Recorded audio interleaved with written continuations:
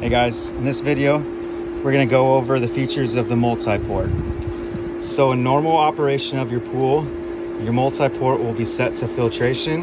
What that's doing is the water goes down through the filter, through the sand collects all the debris, and water goes back to your pool. Every so often, I recommend once a week, or when this PSI gets above 25, we have to clean the filter. Cleaning the filter consists of turning this to backwash. So whenever you move this handle, we can't have the pump running. If the pump was running, we could damage the spider gasket and the internal components inside the multi-port. So we have to turn off the pump. Again, we push the filter button. Then we turn this handle to backwash. Backwash, what that does, we'll turn the pump back on. What backwash does is the water goes reverse through the filter, lifts up all that debris out of the sand, then takes it to this line, which is your waste line that either goes inside your house or out to your yard.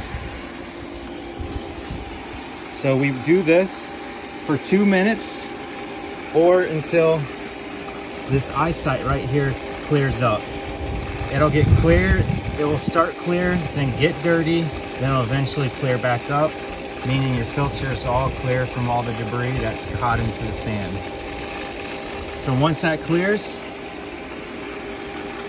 after you wash, backwash, you got to think of it as washing a car. You wash it, then we got to rinse it.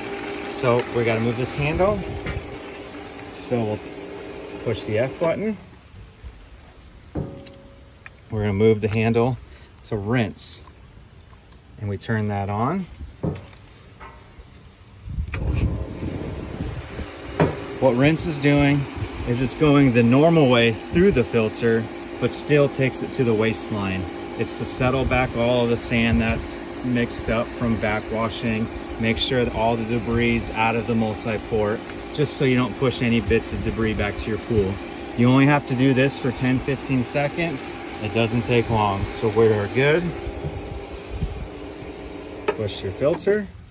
Like I said, never move this handle while the pump is running. And we're back to filter. The other features on this multi-port is waste.